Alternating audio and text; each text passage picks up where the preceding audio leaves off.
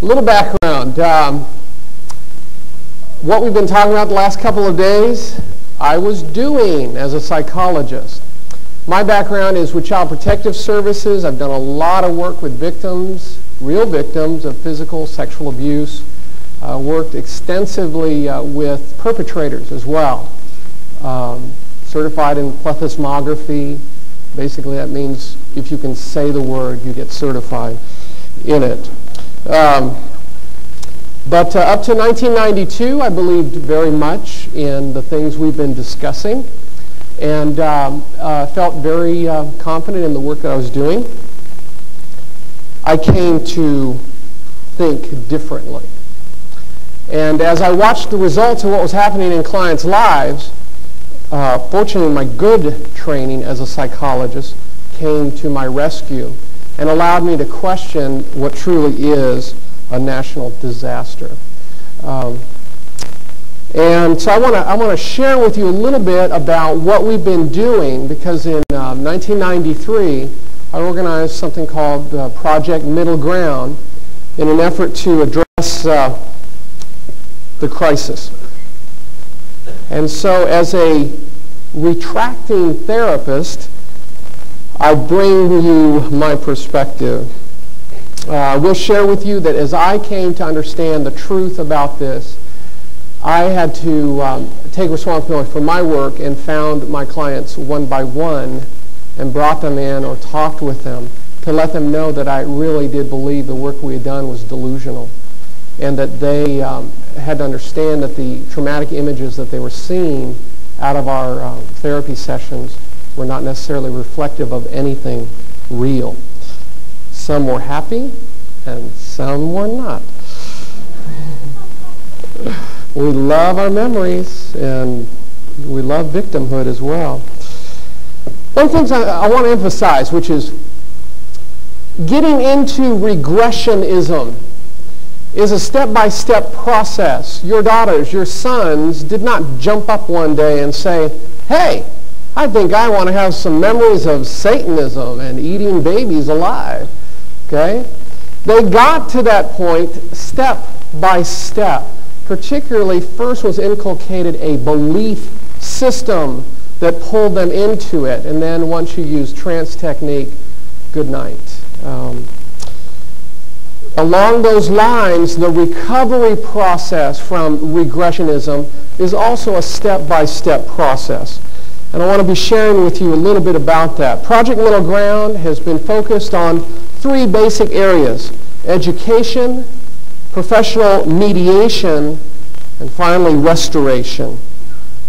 Education. For the last 2 years, we've been going out and doing one-day seminars on false memory syndrome to, you name it, churches, psychiatric hospitals, colleges, Christian colleges, FMS state groups, whatnot. What's our goal? One is, if you can get there first, you can educate people before they get into all this stuff.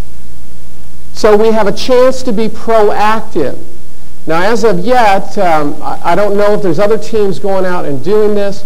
Eric Nelson, who is an extremely competent researcher, presenter, we go out as a team to whoever is inviting us, and we put on our one-day dog and pony show. For instance, a couple of weeks ago, went out to a very large church in Colorado Springs, over 5,000 members. They have their own counseling center that is a part of the church with therapists. They've been doing a ton of regression work in the name of God. They brought us out. We had a great time. We brought in a retractor. She shared her story Friday night. Saturday, we went to town educating. Now, I've got to share this. Later on, you're going to meet the younger brother I never had, Skip Simpson, is going to show you his charm and finesse. We regularly play a 16-minute tape of Skip talking to the Dallas conference, in which he shares his attitude with them. sort of interesting result. We had, because of the size of the church, we had TV screens about this big, 3 of them, set up in the church, you know. And Skip proceeded to share with this audience via tape his attitude, and he talked about a dump truck full of my money, and he talked about how he has a bad attitude and what he's going to do to my little rear end. Now, those of you who don't know, Skip's an attorney. He's a scary attorney, which is good. If I were going to be an attorney, I'd probably want to be a scary one. Well, you might say that the doubters in the crowd, particularly the regression therapists, had a religious experience. They saw what looks like God on 12-foot screens in their face, angry, talking about dump trucks and F-15s coming at them full blast, guns blazing. Whee! It was fun. So, what happened? Got the word back. We left Sunday. Got word back on Tuesday of that week. The pastor. Now, this is a church that was engaged big time in regressionism. The pastor had ordered every book on regression out of the church. They were no longer allowed to recommend any of that. All hypnosis, all memory work was to cease. They even let go of one of the therapists who was doing the primary work. What's the point? We're making a difference. And part of that difference is we're educating people to what is going on. And it's working.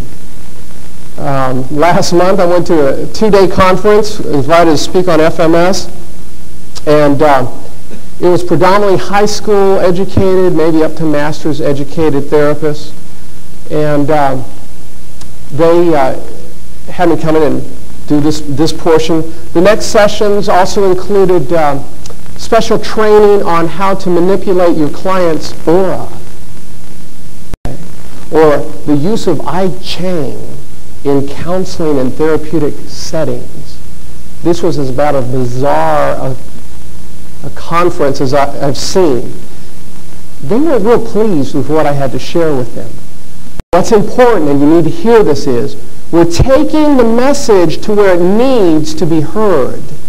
And I had a chance to share with the I Chingers and the aura manipulators how and why they're going to get sued, and on what counts they're going to find themselves flipping burgers in another life.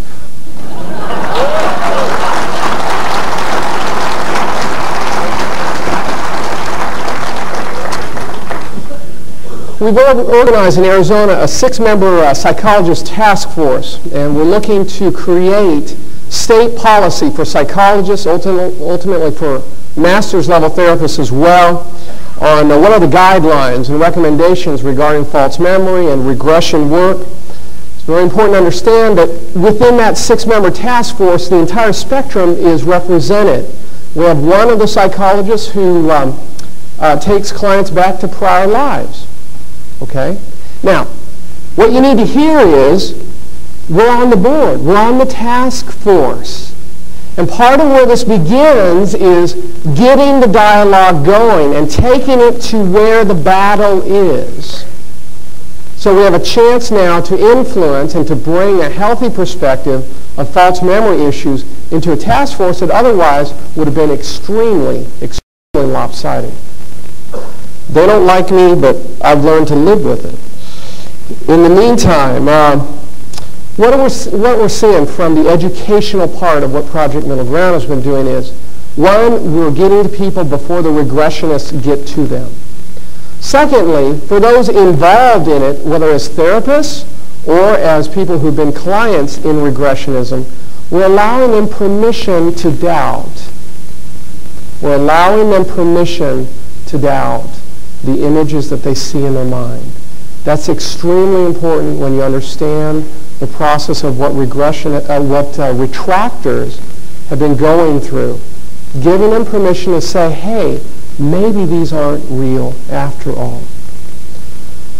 So in that sense, the educational portion of what we're doing, the books that you see published, Victims of Memory, other excellent books that are out there, Offshoe's work and Loftus's.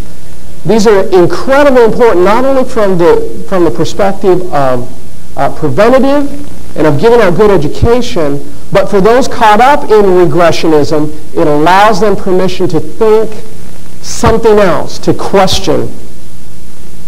Now, in regards to mediation, one of the things I went ahead, I'm certified as a mediator as well as licensed as a psychologist, because I believe it holds the key, one of the most important keys, to reaching out to people who are deeply embedded in regressionism. What we've been doing is, and that was the primary focus back in '93 on Project Middle Ground, is going in, not deciding who's right, who's wrong, not getting all involved in the memories, but simply providing a safe place where accusing children could sit down with the accused family members and talk. What a concept. What an absolutely radical concept.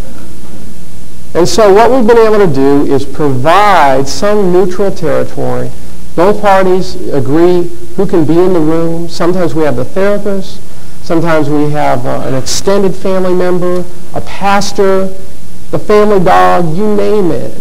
I don't care. What's important is we're getting the parties in conflict to sit down with one another. We agree to disagree on the memory portion, because we're going to get nowhere really quick if we focus on that. So what we talk about is putting this portion aside. Is there a relationship to be had here? Is there some terms that the two sides can reach in having some kind of relationship in the future? And what we're finding is, yes, when we can get the two parties together, they're able to talk about very basic things like, Dad's my perpetrator, but I'm willing to talk with Mom. And I'm willing to start letters with her. Or, my siblings had nothing to do with any of this. I'm willing to allow them to not confirm my abuse, but we can have discussions anyway. Basic things like supervised visitation that the grandparents can have with their grandchildren. What can they do if an emergency comes up, etc.? This is very important because it's helping to break the absolute isolation, the absolute silence that's existed for families. Mediation is not therapy. I don't want to hear about your potty training. I don't want to talk about that. I don't want to look into symbolic meanings when we are doing mediation. Mediation is not therapy. It's not figuring out who's right and wrong. It's not a legal process. Mediation is helping parties in conflict talk. So we've had some success, and actually more success than I would have predicted back in '93. If we can get the daughter to find and agree to some neutral place, we're making some good strides forward. Now, moving beyond that, and these are not necessarily stages here. Mediation goes as far as I've described. I tell folks it's not my indication or intention to have you believe your memories are false. It's not my intention to have your parents confess, etc., etc. It's pretty straightforward. However, as we have been doing research and work with retractors, people coming out of regressionism, a whole other aspect of Project Middle Ground has been developed, which is providing what's called exit counseling for returnees or retractors. You saw some very important things described by Donna, by her family, that we're regularly engaging with the families who are trying to figure out a way to come back together.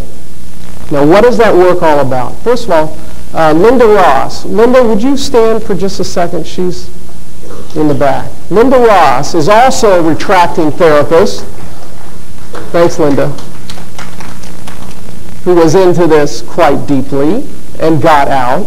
So now we run the restoration part of it together, sometimes tag teaming, doing joint sessions. What are we doing, first of all, with the retractors? We're providing basic exit counseling, helping them to understand their false memory experience. What happened to them in therapy? Now, and part of that includes manipulation. I'll sit down with them. In our first session, I'll tell them, don't trust me. Don't trust me. Trust yourself. Don't trust me. Don't close your eyes. I don't want to marry you in therapy. We're going to take a look at what needs to be addressed, and then we're going to be done. Now, let's have a little bit of fun here. It's not a statistic, but it'll make do. Well, I want you just, not to, this isn't hypnosis, mind you, but I want you just to sort of let yourself relax a little bit. I'm going to ask you a few questions. What I want you to do is go ahead, please, and write down the first answer that comes to your mind. You all set for this? Festus is back there probably somewhere going, I don't trust this guy. He's a psychologist. A good place to begin. All right, so let's try this out. First thing that comes to your mind, I want you to think of a number between 1 and 50. Hang on a second. 1 and 50. Make both the digits of that number odd numbers, and don't repeat the same number. So y'all with me? Think of a number between 1 and 50 that's odd numbers, both the digits, and don't repeat the same number. So write down the first thing that came to mind. People are going, he's flipped out. Oh my gosh. He's all right. How about a number between 50 and 100? But this time, make both of the digits even numbers, and the same thing. Don't write down the same digit in a row. So between 50 and 100, and go ahead and make them even numbers without repeating. Got it? How about a number between 1 and 5? First number that comes to mind. 1 and 5. A flower. How about a wild animal? Article of furniture. Let's see. Vegetable. Got it? First thing that came to mind. Now, let me reintroduce myself. My name is Dr. Simpson, and I'm an expert in pink elephant trauma.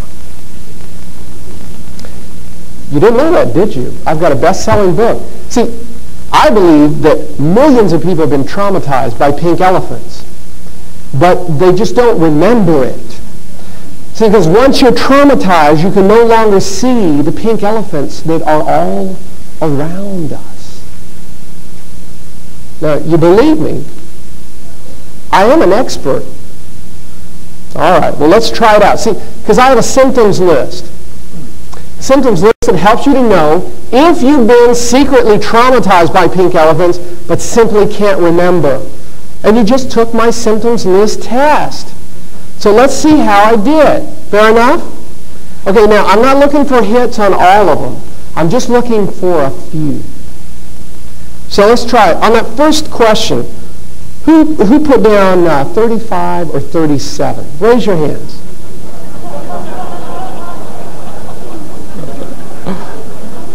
I could retire. Who has good insurance in here? Oh, let's see. How about on that second one? Who put down the number 68?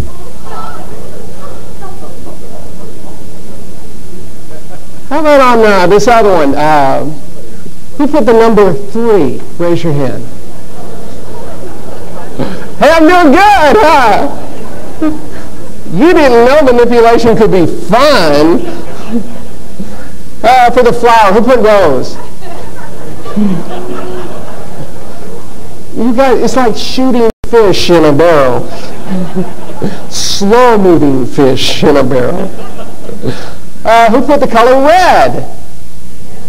Oh, I didn't. Oh, I had a false memory. Now, who would have put the color red?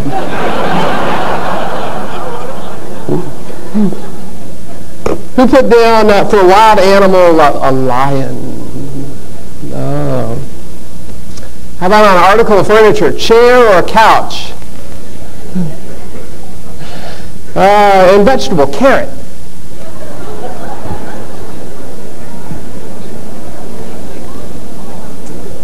Is there a point to any of this? All right. Now let's say you took my little pink elephant test. How many people did I get, let's say, 4 or 5 of you on? Okay. All right. Now, I've developed a belief system. I've helped you to start on the first step in your deception. Now, where we're going to go from there is I'm going to say, hey, Festus, I want you to go home and read my special book on pink elephant trauma. Okay? And come on in next week and we'll talk a little bit more. Just some of the symptoms, I'm not sure, but we'll find out. Now, I'll guarantee you when Festus goes home, during the weekend he eagerly reads through the pink elephant trauma book. You know what's going to happen? He's going to dream about pink elephants during the week. I guarantee it. I'll lay money on that. He will dream about pink elephants. It has everything to do with daily residue and how dream work is structured off of the day's issues. Now, when he comes in next week, he's going to sit down in front of me, and I'm going to say, Festus, tell me something. Did you have any dreams this week? And Festus is going to go, golly! Did I have dreams? Pink elephants, huge ones, hairy, with tails. They're all over me. Festus, that wasn't a dream. That was a flashback.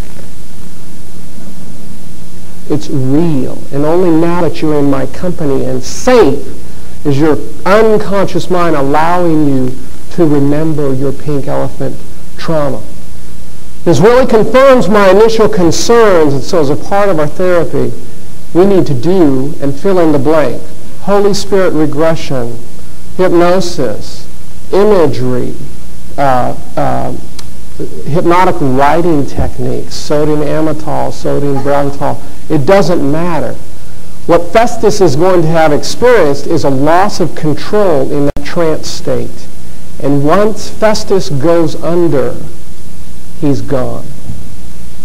And if he's lucky, a few years from now, he'll find his way back to reality. If he's not, he may take his life. He may take all his savings. He may destroy himself in the process as he pursues these delusional images. So what are we doing here? Let me share with you a couple of things. How does that play in? Sue Bloom, best-selling book, Secret Survivors. In our research with the retractors, this is the #1 list that was cited as evidence that someone had repressed their memories of abuse.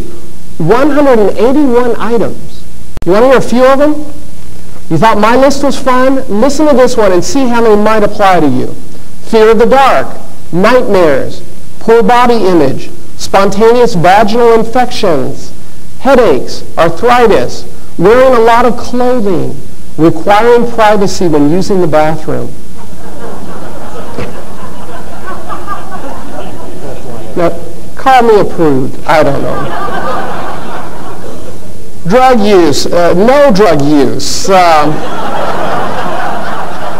Perfectionism, non-perfectionism. Constant anger, lack of anger. High risk-taking, inability to take risks. Trusting too much or not trusting enough. Low self-esteem, worthlessness, doing what others want. Abandonment. You feel real or unreal. It goes on and on and on. People were read these lists and told they had all the symptoms that pointed to abuse. she tells us that the incest survivor's after effects checklist is not complete. It never will be. The short version of this is, are you alive and breathing? But for vulnerable people, it passes as science. It is a lie. Restoration. What we've been doing is getting with the retractors, helping them to understand how they got manipulated. We're doing an original diagnosis, looking for what brought them into therapy originally. So helping them have a good, on-target diagnostic workup. When we bring in the family members, what we've been doing is helping everybody sit down and truly restore to one another, which is to talk about who got hurt, how, in the middle of the false memory crisis.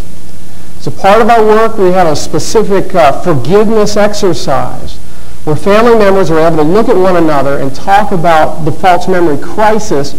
I've hurt you in this way, and in this way, and in this way, and I'm asking forgiveness. And so we work on a conscious, verbalized forgiveness for what happened in the middle of this horror. It goes a long way in helping retractors to let go of the shame and the confusion that they feel from what they did. We've also been incorporating what's called the blessing. If those of you know John Trent and Gary Smalley's work, it's something that as we've been doing it, we've found that it's really important, particularly from the father, that the daughter receives the blessing of her father. And so it's an exercise that we do where he just communicates, you're acceptable and I love you. Let's get on with life. Okay, what are we looking for in the future? We're continuing research, particularly in the area of fantasy proneness.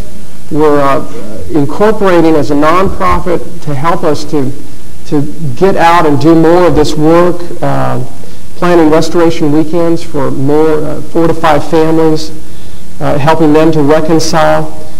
We're looking to train professional mediators who can go out around the country and continue this work. We're particularly targeting churches. They seem to be very untouched at this point. So we're trying to get into that particular population, help them to understand the crisis that is at hand. For those of you who do want to know more, we have some brochures, and we're glad to share those with you. It is my privilege to do the work with the families, with the retractors. One life at a time, one family at a time, one church, one nation at a time. We will together bring this to a close, and it will happen. Thank you.